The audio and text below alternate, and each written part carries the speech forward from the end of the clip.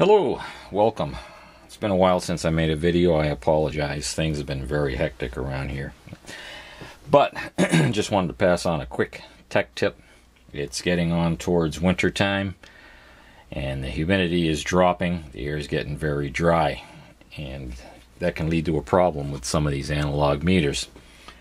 Sometimes just handling them, sometimes just running your hand across the meter face, you can see the needle starting to read upscale.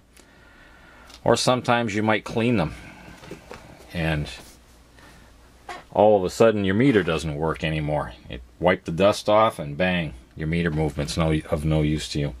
Real quick fix: dryer sheet. Dryer sheets have anti-static properties. Look at that. Fixed. That quick and easy. Let's try it on another one.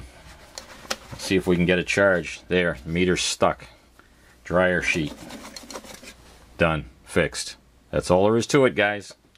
Dryer sheets are your friend in the cold weather. They'll fix your analog meters. That's it for now. See ya.